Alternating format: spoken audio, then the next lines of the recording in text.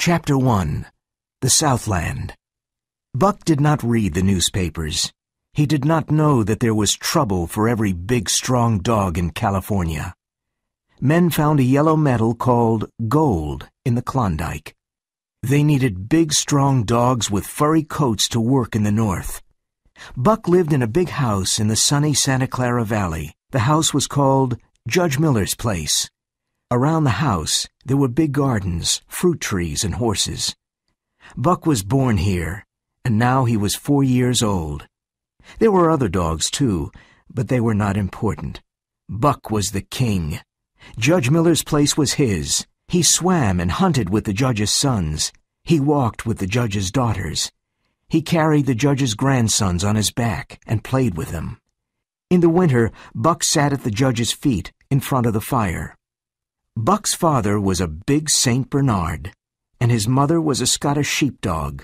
Buck weighed 140 pounds, and he was a happy and handsome dog. In the fall of 1897, men from all over the world went to the Klondike. They wanted to find gold, but Buck did not read the newspapers. Manuel was the gardener's helper, and he needed money for his big family. One evening the judge was out of the house, and Manuel and Buck went for a walk. No one saw them leave, and only one man saw them at the railway station. The man talked to Manuel and gave him some money. Then Manuel tied a rope around Buck's neck. Buck let Manuel put the rope around his neck because he was his friend. But when the other man pulled the rope, Buck could not breathe. He was angry, and he jumped at the man. The man caught him, and suddenly Buck was on his back. His tongue was out of his mouth, and he was unable to move. In the past, no one ever did this to him. The two men put him on the train in the baggage car. When Buck woke up, the train was moving. He was angry. The man watched him, but Buck was too quick. He bit the man's hand. That evening, the man took Buck to the back room of a saloon in San Francisco. The saloon keeper looked at his hand. Only got $50 for it, the man said. How much did the other man get? The saloon keeper asked. $100. That makes $150. That's a good price for a dog like him. Come on, help me put him into the crate. Buck tried to attack the two men, but they pulled the rope again and again. Buck suffered terribly. His neck, throat, and tongue hurt a lot. The men took off the rope and threw him into a crate. Buck spent the night in the back room of the saloon. He was very angry. He could not understand why he was there. What did these strange men want? Why was he a prisoner in a crate? Where was the judge? The next morning, 4 men took the crate to the railway station. They put it on a train that was going to the north. For 2 days and 2 nights, Buck did not eat or drink.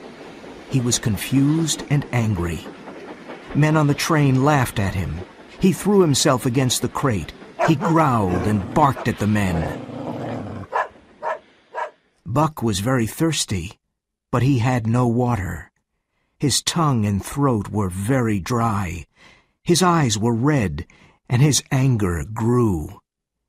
He was glad for one thing. The rope was off his neck. He did not want another rope around his neck. Chapter 2. The Northland.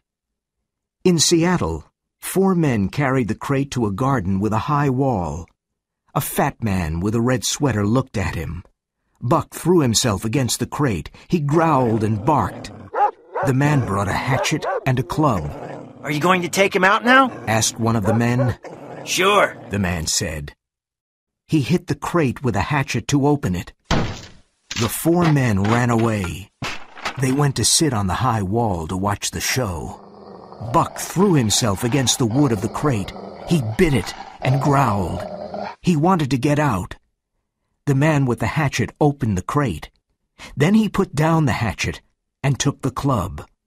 Buck was really a red-eyed devil. His hair stood up and his eyes were red with anger. He jumped straight at the man, and his mouth was ready to bite. At that moment, the man hit him with the club. He fell to the ground on his back. This was the first time he was hit with a club. He did not understand. He jumped at the man, again. And again the man hit him with the club. He fell to the ground again. This time Buck knew that it was the club, but his anger was so great that he did not stop. He jumped at the man a dozen times, and a dozen times the club hit him. There was blood on his nose, mouth, and ears. Then the man hit him very hard on the nose. The pain was terrible. It was agony. Buck jumped at the man again, and the man threw him to the ground. Buck did not move for some time. "He knows how to teach a dog a lesson," said one of the four men. Then they returned to the train station. Buck slowly opened his eyes. He could not move. He watched the man in the red sweater. The fat man was reading the saloon keeper's letter and said, "Your name is Buck. Well, Buck," he said in a friendly voice, "now you know your place. Be a good dog and we'll be friends. Be a bad dog and I must use my club again. Understand?" As he spoke, he touched Buck's head. Buck was angry inside, but he did not move. When the man brought him water and meat, Buck drank and ate. He learned that a man with a club was stronger than him. He never forgot it. Life was now fiercer. Each day, other dogs came. The man in the red sweater hit many dogs. Buck understood that a dog must obey a man with a club. He was a master. One dog did not obey, and he was killed. Men often came to talk to the man in the red sweater. When they paid money, the men took one or more of the dogs. Those dogs never came back. Where did they go? Buck thought. He was afraid of the future. One day, a short man came to look at Buck. The man spoke bad English.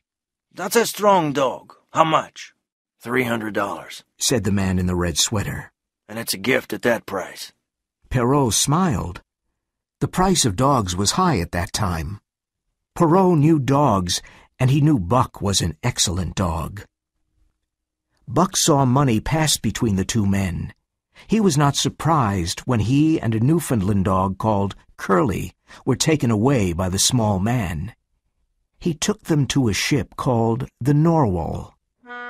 From the ship, he and Curly looked back at Seattle. It was the last time they saw the warm Southland. Perrault took Buck and Curly to Francois.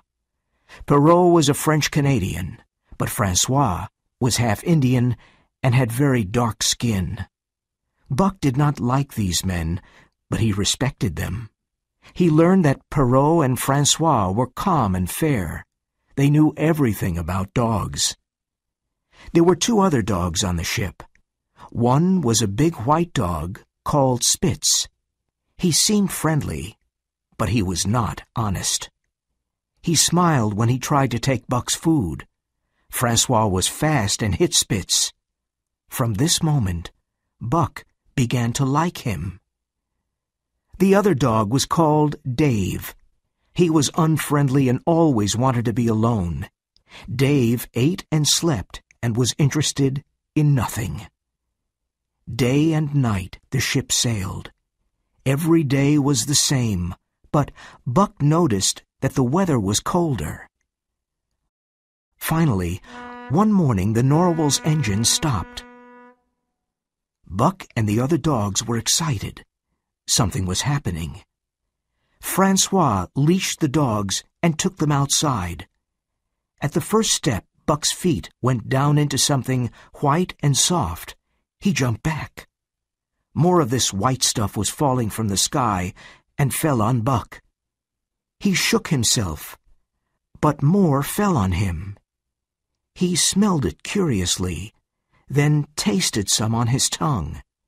it was like fire, and the next moment it disappeared. This confused him. He tried it again, with the same result. People looked at him and laughed. It was his first snow. Chapter 3. The Law of Club and Fang. Buck's first day at Dyea Beach was terrible. What a change from his comfortable, happy life with the judge in the sunny Southland. Here, there was no peace or rest. There was only confusion and noise. There was danger everywhere, because these dogs and men were not city dogs and men. They only knew the law of club and fang. Buck never saw dogs like these. They fought like wolves. He learned this by watching Curly. She wanted to make friends with a husky. The husky jumped on Curly, and he tore her face from eye to mouth. Wolves and huskies fight like this. They attack and then jump away. But this fight was not finished. 30 or 40 huskies came and made a circle around the fight. Curly attacked her enemy, but the husky bit her again. She fell to the ground and never stood up again. The other huskies moved in, and suddenly she was under them. Buck saw Spitz run away with his red tongue out of his mouth. He was laughing. Curly was dead in the snow. Her body was almost in pieces. Buck often saw this scene in his dreams. He understood that when a dog was injured, that was the end. Spitz laughed again, and from that moment, Buck hated him. Soon Buck had another surprise. Francois put a harness on him. Buck remembered the harnesses on horses at home. So now he must work like a horse. He must pull the sled to the forest to get firewood. He was offended, but he decided to work and do his best. He worked with Spitz and Dave and learned a lot from them. He learned to stop when Francois said, Ho! and to go when he said, Mush! Those three are very good dogs, Francois told Perrault. Buck pulls well and learns quickly. That afternoon, Perrault bought 2 huskies called Billy and Joe. They were brothers. Billy was very friendly, but Joe was the opposite. In the evening, Perrault bought another dog called Solex. He was an old husky with only one eye. He made no friends and wanted to be alone. That night, Buck had another problem. Where could he sleep? Francois and Perrault were in their tent. When Buck tried to enter, they shouted angrily at him. It was terribly cold and windy outside. He tried to sleep in the snow, but it was too cold. Buck walked sadly around the tent. He looked for the other dogs, but he could not find them. Where were they? Buck was very cold and unhappy. He did not know what to do. Suddenly, he fell into a hole. He felt something move, and then heard a friendly bark. Under the snow, in the warm hole, he saw Billy. Billy licked Buck's face with his warm, wet tongue. Another lesson. So that was how the dogs slept. Buck chose a place and made a hole. In a minute, he was warm and asleep. He slept well, but had bad dreams. The noises of the camp woke him up the next morning. What did I say? Francois shouted to Perrault. That Buck learns quickly. Perrault smiled. He was a courier for the Canadian government. He transported important documents, and he needed the best dogs. He bought 3 dogs that morning. Now there were 9 dogs in a harness, and they were going up the Dyea Canyon. The work was hard, but Buck liked it. He was surprised that Dave and Solex were not bored now. Pulling in a harness was their job, and they were happy. All the dogs were alert and active. Billy was the sled dog. He was nearest to the sled. Dave was in front of him. Then there was Buck. In front of them were the other dogs. Spitz was the leader in front. Dave and Sol-leks were Buck's teachers. When Buck pulled the wrong way, Dave always bit his leg lightly. Buck learned quickly. It was a hard journey up the canyon, through sheep camp, and into the mountains. That night, they camped at Lake Bennett. Thousands of gold miners were there. Buck made his hole in the snow and slept well. Very early the next morning, Buck and his team started pulling the sled again. That day, they traveled 40 miles on a good trail. But the next day, there was no trail. The dogs worked harder, and they traveled slowly. Perrault usually went in front of the dogs. With his snowshoes, he made the snow flat. Francois guided the sled from behind. Perrault was in a hurry. He knew all about ice, and this was very important. In the fall, the ice was very thin. Day after day, Buck worked hard and pulled the sled. The dogs started before it was light and stopped in the evening after dark. They ate a piece of fish and went to sleep. Buck was always hungry. Every day he ate 1.5 pounds of fish, but it was never enough. One day, he saw another dog called Pike steal meat from Perrault. Buck did the same the next day, and no one saw him. Buck was learning to live in the hostile Northland. In the Southland, he never stole, but he was never hungry. In the Southland, there was the law of love and friendship. The man with the red sweater taught him the law of club and fang. He learned to eat all kinds of food. He learned to fight and became very clever. He became stronger and more primitive. The natural forces inside of him became alive. It was easy for Buck to fight like a wolf because it was in his blood. At night, he looked at a star and howled. Like his ancestors did long ago, Buck was following his instinct. Chapter 4. The Attack. The primitive spirit of his ancestors was strong in Buck, and under the harsh conditions of his new life, this spirit grew. He hated Spitz more and more, but he did not want to start a fight. Buck was careful. He did nothing without thinking. Spitz always showed his teeth to Buck. He wanted to start a fight. Buck knew that a fight meant the death of one or the other. One night, the fight almost happened. They stopped at Lake La Berge. It was snowing heavily, and the wind was strong and cold. Perrault and Francois made a fire on the ice. Buck made a hole in the snow. It was warm and comfortable. He did not want to leave it to get his piece of fish. When Buck finished eating the fish, he went back to his hole and found Spitz in it. Buck did not want to fight with Spitz, but this was too much. He jumped on Spitz with great anger. Spitz was very surprised. He knew Buck was big, but he did not know he was so wild. Francois was surprised too. Aha! He cried to Buck. Give it to him! Give it to him! Both dogs wanted to fight. They circled each other and waited for a chance to jump in. Suddenly, Perrault shouted, Ah! Ah! and they saw about 100 thin, hungry dogs. They came from an Indian village, and they were looking for food. Perrault and Francois hit them with their clubs, but the hungry dogs showed their teeth and attacked. One dog found the food box, and in a moment 20 dogs ate the bread and the meat. The smell of food made them crazy. The dogs looked like skeletons with wild eyes and sharp fangs. 3 of them attacked Buck and bit his head and shoulders.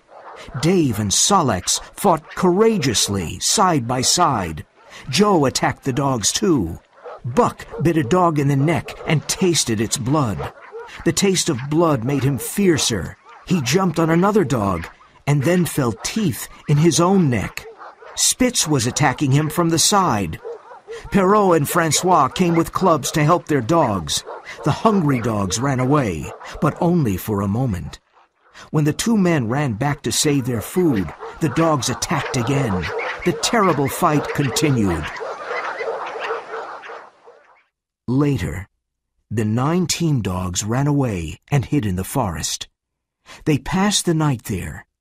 Each dog was hurt in 4 or 5 places, and Joe lost his eye. Early the next morning, they slowly walked back to camp. Perrault and Francois were angry. Half their food was gone, and one dog ate Perrault's shoe. Francois looked at the poor dogs and said, "Ah, my friends, perhaps those bites will make you crazy dogs. What do you think, Perrault?" Perrault said nothing. There were 400 miles between him and Dawson. He hoped his dogs were not crazy. After 2 hours of hard work, the team started traveling. The next part of the trail was the most difficult. The 30-mile river was not frozen because the water moved too quickly. It took 6 days to travel those terrible 30 miles. They were terrible because every step was dangerous for the dogs and the men. They found 12 ice bridges across the river, and Perrault fell through all of them. His long stick saved him. The temperature was 50 degrees Fahrenheit below zero. Each time Perrault fell into the icy water, he built a fire to dry and warm himself. Perrault was not afraid of anything. This is why he was a government courier. He was often in danger. Once, the sled with Buck and Dave fell through the ice. When Perrault and Francois pulled them out of the river, they were covered with ice. The men built a fire to save the dogs. When they arrived in Hootalinqua, Buck and the other dogs were exhausted. However, they were late, and Perrault made them run faster. In 3 days they traveled 110 miles and reached a place called 5 Fingers. Buck's feet were not as hard as the feet of the Huskies. His feet were still soft because of his comfortable life with the judge. His feet hurt a lot all day. That night at the camp, he lay down like a dead dog. He was hungry, but he could not walk to get his fish. So Francois brought it to him. Every evening after dinner, Francois massaged Buck's feet for half an hour. He made 4 little shoes for Buck. Now Buck was more comfortable. One morning Francois forgot the shoes, and Buck lay on his back with his feet in the air. He did not want to move without his shoes. Later his feet grew hard, and the shoes were not necessary. Chapter 5. The Big Fight. At Pelly River one morning, Dolly suddenly went crazy. She howled like a wolf, and then jumped at Buck. Buck knew this was something terrible and ran away. Dolly was behind him. Buck was afraid. He ran as fast as he could through the woods, across the ice, and back to the river. Dolly was 1 step behind him. Buck could hear her growling angrily. "Buck! Buck!" Francois called. Francois can save me, Buck thought, and ran to him. Francois had an axe ready in his hand. As Buck ran past him, the axe fell down on Dolly's head. Buck lay down near the sled. He was exhausted. This was Spitz's opportunity. He jumped at Buck and bit him very hard. Francois saw this and hit Spitz. "That Spitz is a devil," said Perrault. "Someday he will kill Buck. Buck is like 2 devils. I know this for sure. Someday Buck will get very angry and eat up Spitz," Francois said. From then on, it was war between Spitz and Buck. Spitz was the lead dog and master of the team. Buck wanted to be the lead dog. It was part of his nature. Spitz knew this and hated him. Buck was dangerous because he was strong, clever, and patient. When the dogs made mistakes, Buck protected them from Spitz. One morning, Pike did not want to get up, and Spitz looked for him everywhere. When he found Pike, he jumped at him, but Buck suddenly attacked Spitz. Francois whipped Buck with all his strength. This did not stop Buck. Francois whipped him again and again. The other dogs saw this, and it became difficult for Spitz to lead them. Day after day, Buck protected the other dogs from Spitz. Buck did it secretly when Francois was not looking. Things began to change on the team. The dogs did not respect or obey Spitz. The team became worse. There was always more trouble, and Buck was responsible for it. Francois was worried about Buck and Spitz.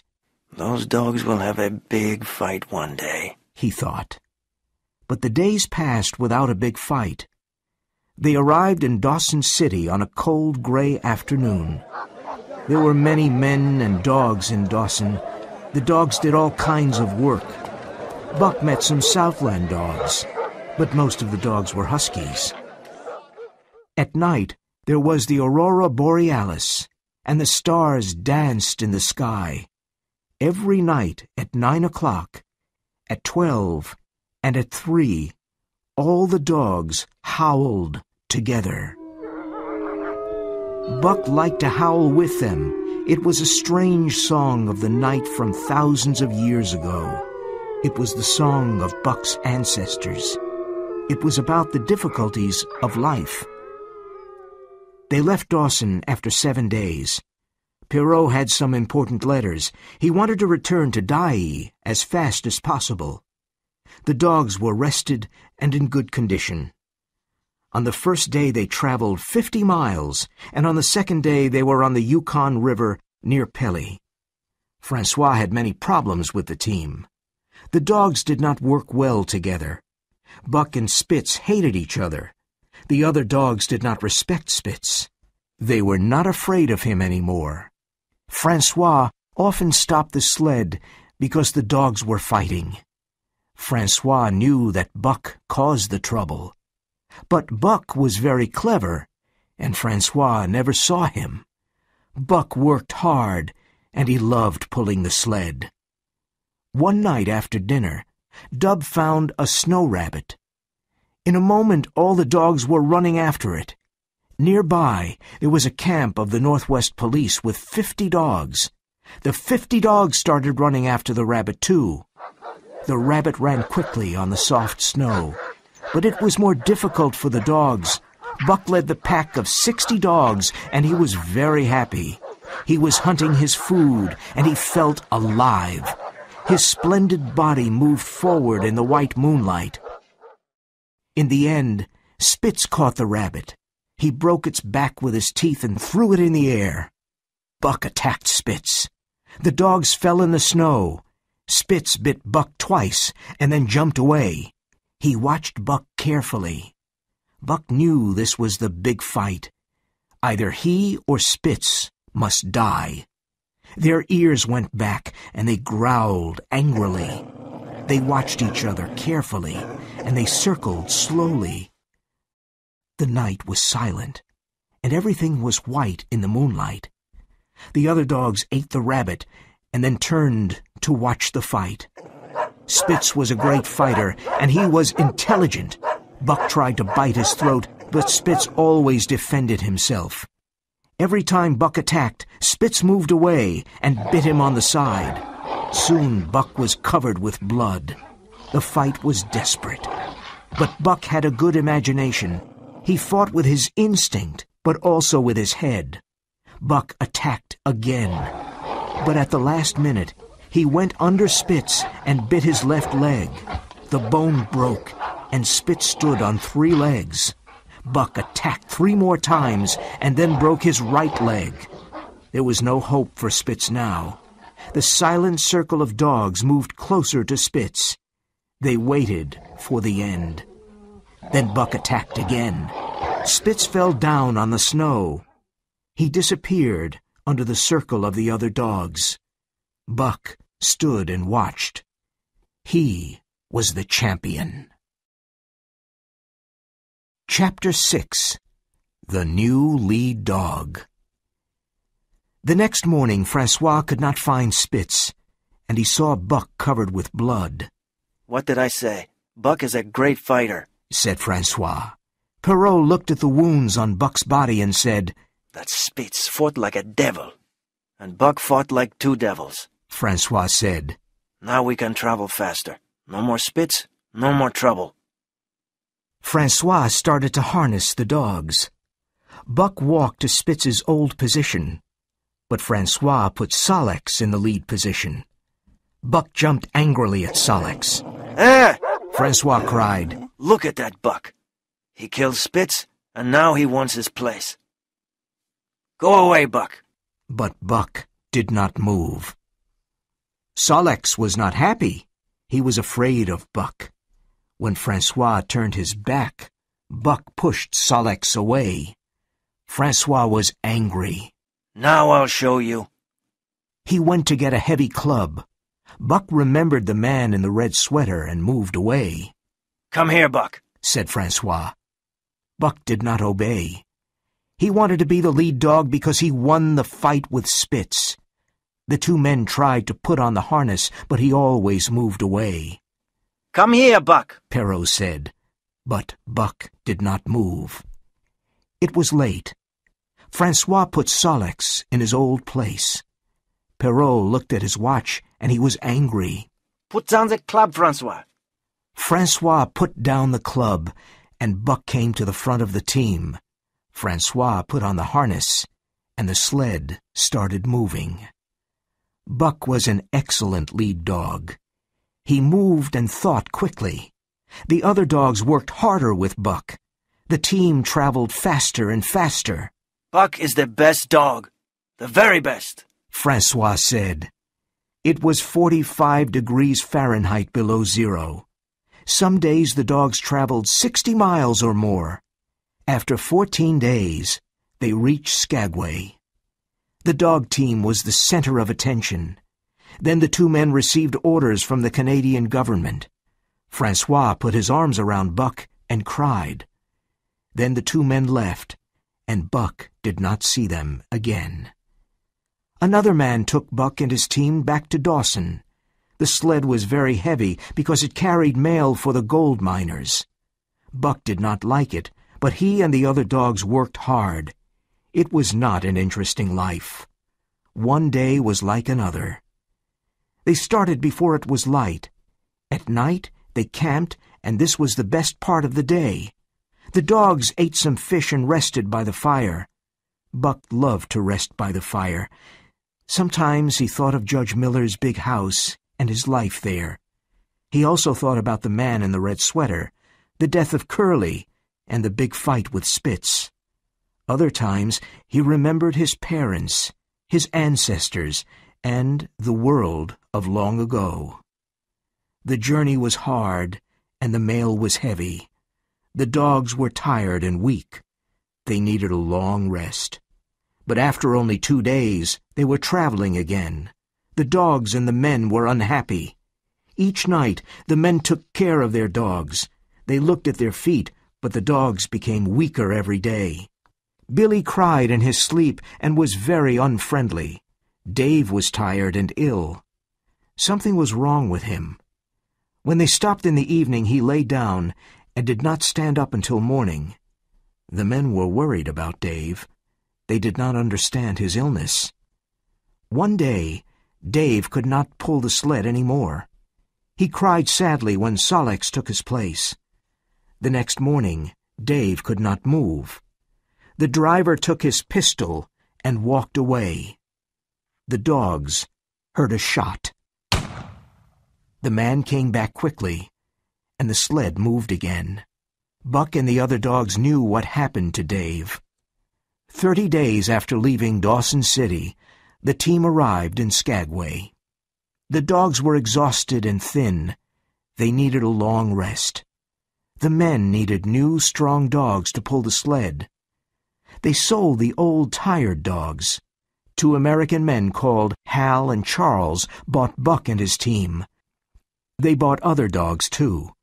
Charles was 40 years old, and Hal was a young man. Charles's wife, Mercedes, was also with them. They knew nothing about life in the Northland, and they made many mistakes. They put too many things on their sled and tried to start. The dogs pulled hard for a few moments and then stopped.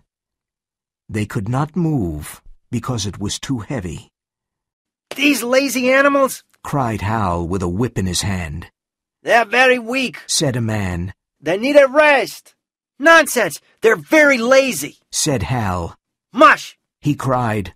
"Mush!" Hal whipped the dogs again and again. Another man said, "I don't care about you, but I care about the dogs. Break the ice around the sled, and then the dogs can pull." Hal broke the ice, and the sled moved forward. The unhappy team moved on. Day after day, Hal whipped the poor dogs. He gave them little food to eat. They were very tired and very hungry. They looked like skeletons. Dub hurt himself and was shot. Billy and some other dogs died. Soon we will all die, Buck thought. Chapter 7. For the Love of a Man. Only 5 dogs reached John Thornton's camp: Joe, Pike, Sol-leks, Teek, and Buck. They fell on the ground and could not move. They were almost dead.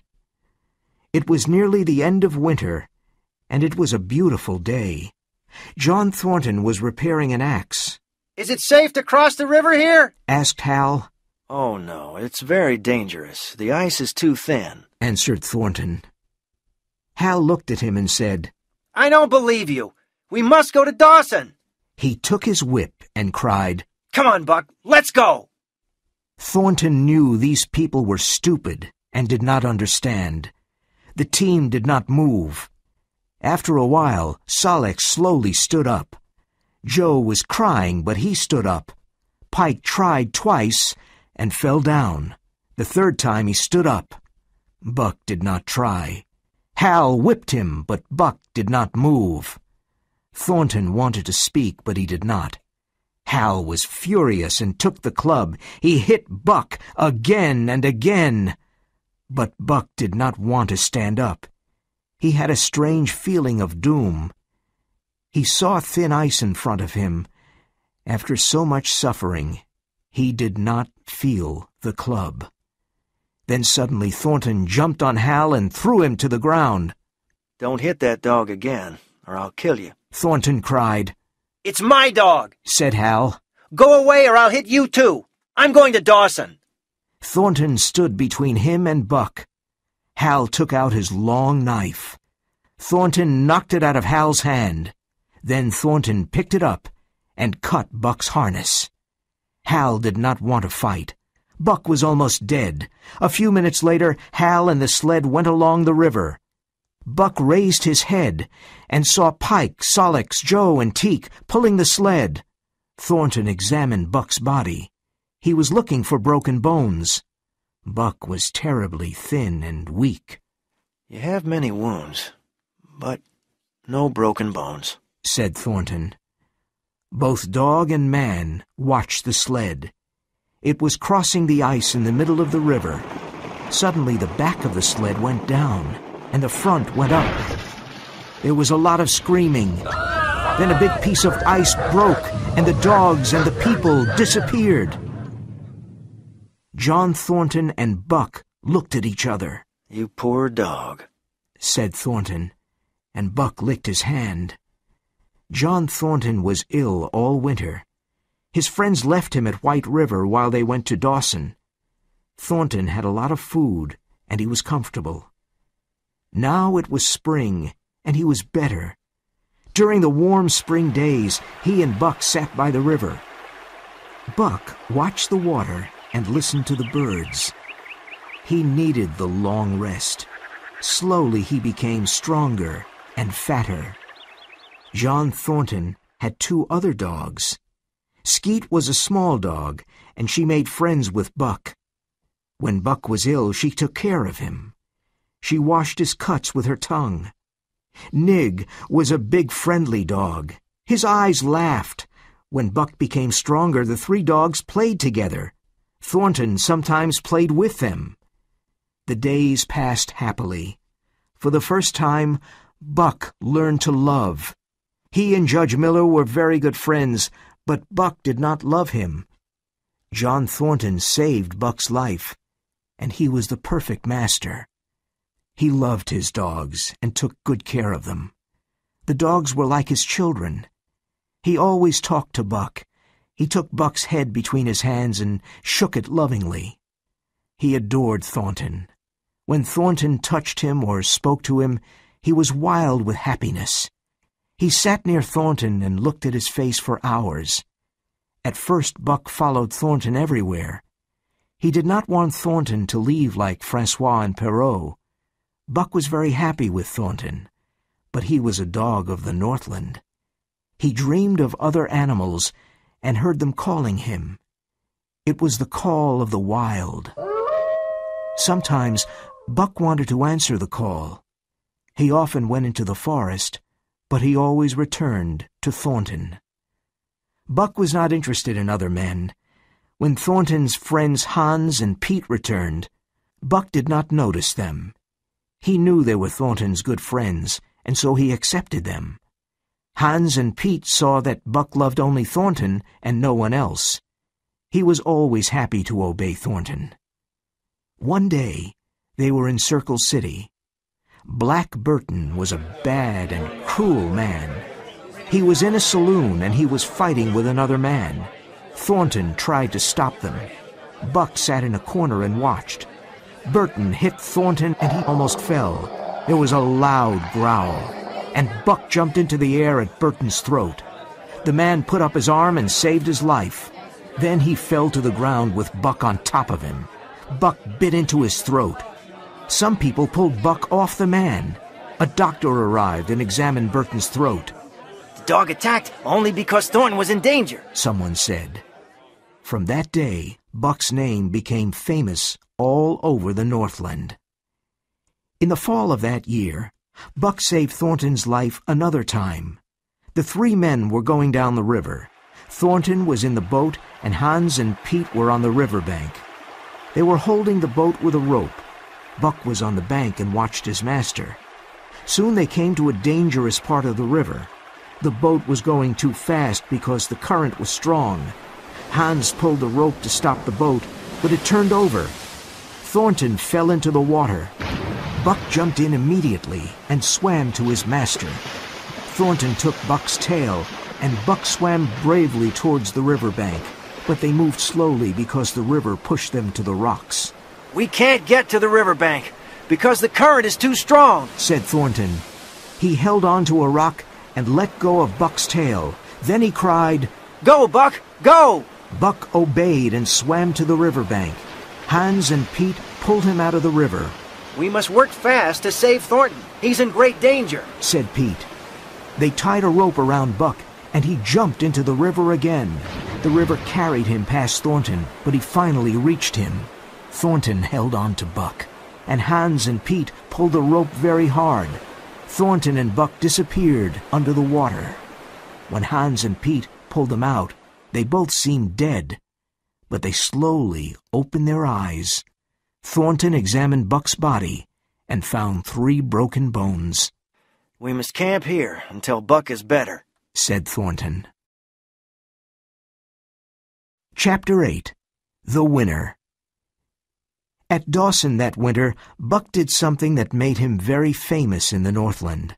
Thornton, Hans, and Pete wanted to go to the east to look for gold, but they needed money.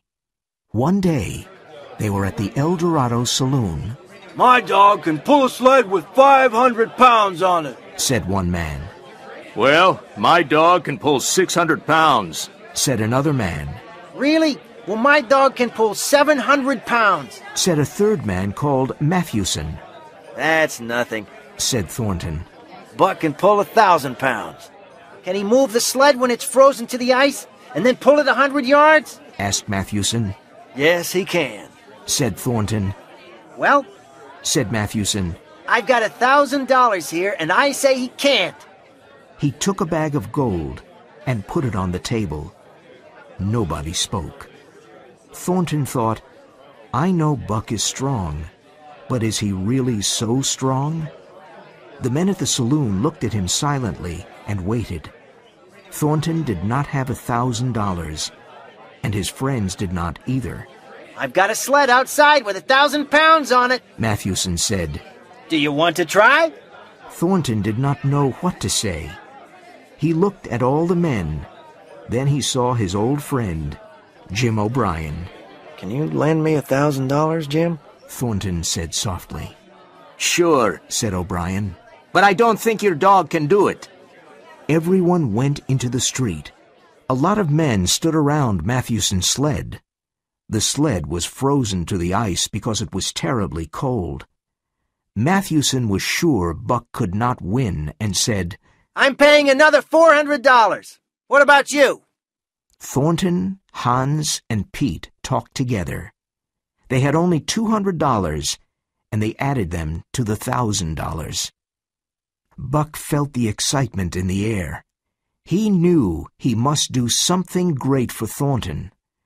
Buck was in perfect condition. He was a splendid dog. Thornton sat down on the snow next to Buck. He held Buck's head in his hands and spoke softly in his ear. If you love me, Buck. If you love me. Buck understood. He took Thornton's hand between his teeth and then let go. He often did this as a sign of his love. Everyone was silent. Thornton stood up and said, Ready, Buck? Buck pulled on the harness. Right, cried Thornton. Buck pulled to the right and stopped suddenly. Now left, cried Thornton. Buck pulled to the left. The ice was breaking. Now, mush! Buck started to pull. His strong body pulled harder and harder. The sled moved a little. Suddenly, it started to go forward on the snow. Buck pulled it for 100 yards. He was the winner. The men shouted and threw their hats in the air. Thornton was on the snow with Buck. He took his head and shook it. He was crying with happiness. Buck had Thornton's hand between his teeth. In 5 minutes, Buck made $1,600 for Thornton and his friends. With this money, they could travel to the east to look for a lost gold mine. No one knew where it was. It was a mystery. The 3 men with Buck and 6 other dogs started to go east. They traveled up the Stewart River and into the Mackenzie Mountains. Thornton was not afraid of the wild. He hunted his food during the day. Buck was very happy. He loved hunting, fishing, and traveling. They camped in different places and looked for gold. In the summer they built small boats and crossed mountain lakes and went down rivers. The months passed, and they continued to travel in the unknown country. In the winter they found an old cabin, but they did not find the gold mine. Then in the spring they found a stream with gold in it. It looked like yellow butter. Every day the men worked hard and found lots of gold. They put it in many big bags. Each bag had 50 pounds of gold. The dogs did nothing except watch the men and eat. Buck spent many hours sitting by the fire and dreaming. Sometimes during the day he heard a call from the forest. He listened and ran off into the forest. He loved running under the tall trees and looking at the birds. One night he woke up suddenly. He heard the call again. It came from the forest, and it was a long howl. He ran into the forest and followed the sound. He came to an open space in the trees and saw a wolf. He was sitting, and his nose was up in the air. He was looking at the sky. Buck walked towards him slowly and silently. The wolf stopped howling and ran away. Buck followed him. After some time, the wolf stopped and growled at Buck. He was afraid because Buck was much bigger. But Buck did not want to fight. He wanted to make friends with the wolf. The wolf understood, and they touched noses. They became friends and played together. They ran for hours through the forest and under the open sky. Old memories came back to Buck. He was very happy. They stopped by a stream to drink, and Buck remembered John Thornton. The wolf wanted Buck to follow him, but Buck turned and slowly went back. The wolf followed him for a while. Then he sat down and howled. It was a sad howl. Thornton was eating dinner when Buck returned. He jumped all over Thornton and licked his face. For 2 days and nights, Buck never left camp. He followed Thornton everywhere, but soon Buck heard the call again. He thought about his wild brother in the forest. Buck began to sleep out at night. He stayed away from camp for 3 or 4 days. Once he stayed away for a week. He looked for his wild brother, but could not find him. He fished in the streams and killed animals for food. Every part of his body was alive and healthy. He was stronger and faster than other dogs.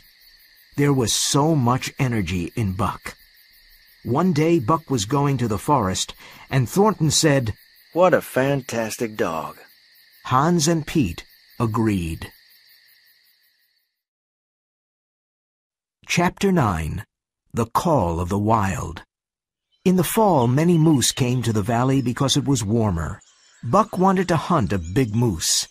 The biggest moose was 6 feet tall and had enormous antlers. He was much bigger and stronger than Buck. When he saw Buck, he growled angrily. Buck followed the moose for many hours. He was clever and thought, "I must separate him from his group." It was not easy, but by evening, the moose was away from his group. Buck started to attack him. Wild animals are patient. They do not hurry. They wait for the right moment, and then they attack. Buck knew how to wait. For 4 days, Buck attacked and jumped away. Then he danced in front of the big moose. He never left him alone. The moose could not eat, drink, sleep, or rest. He became very tired and very weak and stopped for long periods. So Buck ate, drank, and rested. At the end of the 4th day, Buck killed the big moose. For a day and a night, he stayed by the dead moose and ate and slept. When he was rested and strong, he decided to return to John Thornton. When Buck was 5 miles from camp, he smelled something strange, something terrible. He started running fast. The forest was silent. There were no birds and no small animals. Near some trees, he found the dead body of Nig. He had an arrow in his body. He found another sled dog with an arrow in his neck. Near the camp, Buck heard voices singing. Then he found Hans' body with arrows in his back. A wild, terrible anger grew in Buck. He could not control his anger. He saw the Yeehat Indians dancing at Thornton's camp, and he suddenly attacked them. He wanted to destroy them. Buck was faster than the wind. He jumped at the Indians with all his strength and anger. He cut the throat of 2 Indians with his sharp teeth. Nothing could stop him, and he killed many Yeehats. He was like a devil. The Indians escaped into the forest, but Buck followed them. When Buck returned to the camp, he found Pete's body. He followed Thornton's smell to a pool. Buck knew Thornton's body was in the pool. He stayed by the pool all day. He knew John Thornton was dead. Now, he was very sad and alone. When he looked at the dead Yeehats, he was proud of himself. That night there was a full moon. Buck heard the sounds of the forest. They became louder. It was the call of the wild, and he was ready to obey. John Thornton was dead. He was completely free. A wolf pack entered Buck's valley. He watched them silently. They were afraid because Buck was so big. Then one wolf jumped at Buck, and he attacked and broke the wolf's neck. 3 other wolves jumped at him, but he attacked them. Finally, all the wolf pack attacked Buck. He jumped at them with his great strength and intelligence. They could not stop him. After half an hour, the pack went away. They were very tired. One wolf was friendly and went close to Buck. Buck remembered him. It was his wild brother. They touched noses. Other wolves came to make friends. An old wolf sat down, looked at the moon, and howled. The others sat down and howled too. Buck did the same. Soon the wolves were all around Buck and smelled him. Then they ran into the forest, and Buck ran with them. His wild brother ran by his side.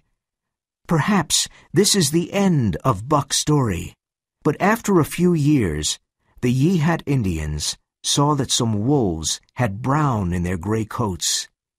They also saw a ghost dog at the front of the wolf pack. When the Yehats follow the moose, they do not enter a certain valley.